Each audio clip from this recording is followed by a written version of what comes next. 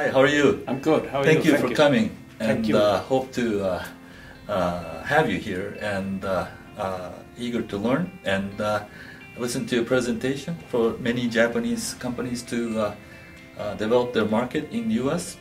and maybe you can help them in the future. Okay? Thank you very much for the opportunity. Thank you. I've lived 20 years in North America, working with European companies, helping them to grow the business here. And here I'm going to show you a couple of examples of my last project, introducing a brand new machine technology in the North American market.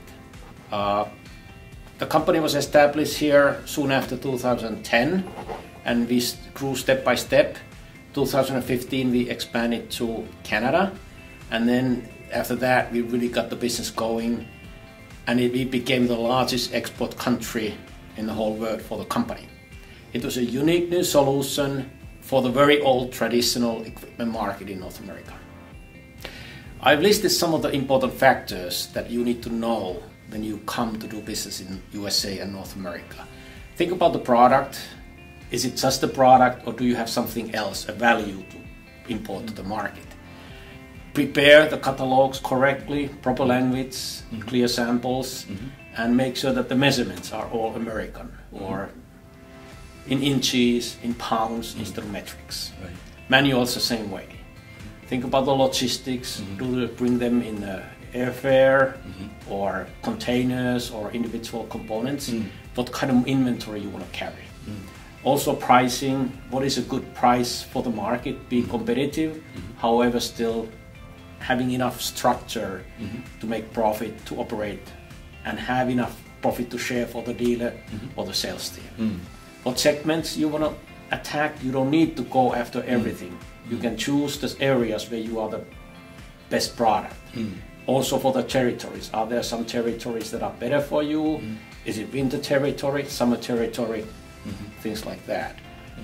You may need financing. In America, everything is sold through financing, so you may have to have partnerships for dealer financing and end customer financing.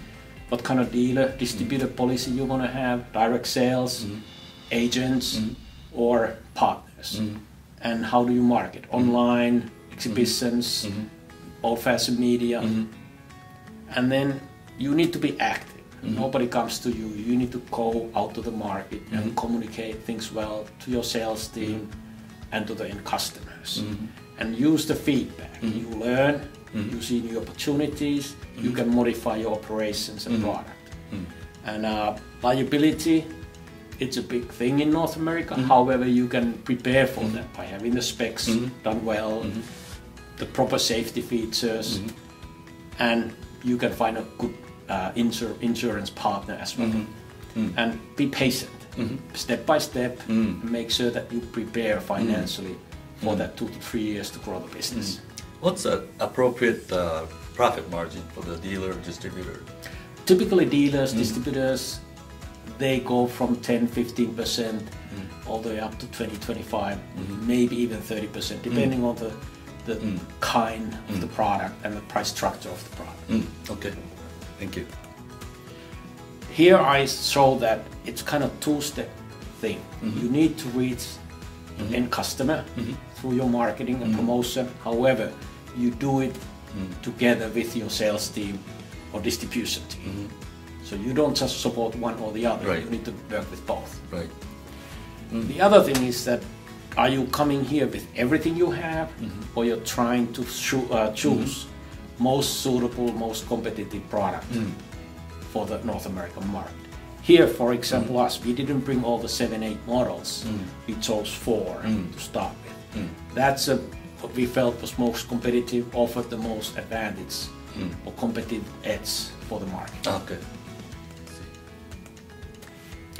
Here I want to show that you need to express the value of the product, and I use the phone technology as an example. Way to show, yes, I like the analogy. Yeah. Yes. So we were competing products that were mainly meant for one application at the time. Right. Well, we would offer one machine for multiple jobs through changing the features and it was also very flexible solution. I see. Good. Very interesting. Here's a good example.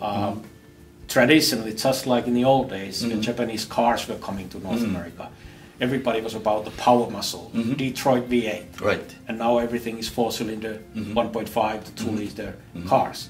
Same thing here. Everything was about the horsepower, bigger the better. But we offered the technology that we were able to do many of the things with much smaller engine and much smaller machine. And that gave an other list of opportunities, doing smaller places, not destroying the grass or ground. Oh, okay. Oh, that's good. And I guess in a way this describes how we found a market that there was nobody there. There was a lot of really small units, Right. and there was a large number of heavier equipment. And we found an area that there was nobody of that mid-size, flexible, multi-purpose solution. And that's where we kind of focused. Here I described that typically you had one machine for one job, and now we can cover multiple jobs. And these are some of the segments that we were focusing. Landscaping, landscape maintenance, hardscape, tree removal after the storm. You go clean up the backyard, and you can do that flexibly with minimum manpower and not destroying the grass. Also sidewalks with a certain width. Many of the machines outgrew them, so we were perfect for that 48-inch. Oh, the width of the side streets. Yes. And and then municipalities like the same thing. You can do one things in the summer and other things in the winter. I see. Okay. And even some nurseries like the flexibility of the machines. Interesting. Working on indoors and outdoor terrain at the same machine. Interesting. Yes. The other thing that one needs to remember that America is a big place. Right. Yes. The distances are huge, and there's almost 400 million people here. Right. So you don't need to conquer everything the first year. Right. What we did, we started the business in Midwest. There's 65 million people right here. That's a good-sized country alone. Then we expand to New England through a suitable exhibition and a couple of contacts there. And that's another 60 million people. Right. And from there, step by step, we grew to Southeast, West, and Canada. We tend to think Europeans would first enter into the East Coast. Many times, yes. But why Midwest? Well, a couple of reasons. Number one, I was here. Number two, this is traditional place because of the farming. Many of the manufacturers are there. Right. And there's also more space here. It's cheaper to operate the business here and less crowded than in East Coast. Got it. Thank you. Yeah. So you still think that this is the right path? I think it is. Also the fact that if you think about the time zones and distances, Chicago is a great hub. You can easily fly or drive to anywhere in North America. Right. We also looked into what kind of dealer partners we need to have. And, you know, there's all kind of big machine dealers, small equipment dealers. We were kind of finding the happy medium. We were trying to make sure that the product offering of the dealer is already close to the segments that we chose. Right. So we wanted them to have some kind of tractor or skid steer, and then maybe a lawnmower, hand power tools, chainsaw, leaf blower, Right. wood chipper. So they would take us already to the customers we want. Right. So then they would just add on to the existing product offering. Of course, some dealers were only one location. Some dealers were a little bit bigger with 2 or 3 locations in one bigger city, like Chicago or Minneapolis. Right. And some dealers covered 1 or 2 states with multiple locations. Right. Again, depending who is willing to work with you and what cover you need for the landscape. Right. Okay. And then, of course, they need to have sales force, marketing team, inventory, service capability. Right. So they are your extension for the local market. Well, we were able to build relatively quickly somewhat nationwide dealer network. Impressive. Yeah. Yes. Wow. Mainly in Midwest and East. There's a lot of farmland in west from here, so maybe there's less opportunities there. But the idea is to grow in West Coast and also key places like Las Vegas, Colorado, Right. and so on. Very impressive. Wow. But the goal was to double it in years to come. Wow. But I think, you know, with 100 dealers, 200, 250 locations, that starts to be suitable. I don't think you can go much bigger than that. Then there's a risk of colliding with the dealers. With the new technology, there has to be enough room for the dealer to make money. Be able to manage in the right pace at the right time. And that service too. Yes. And like you see, there was a good growth, and there's no reason why doing these right steps one cannot keep growing comfortably and profitably. Wow. Thank you so much. And thank you.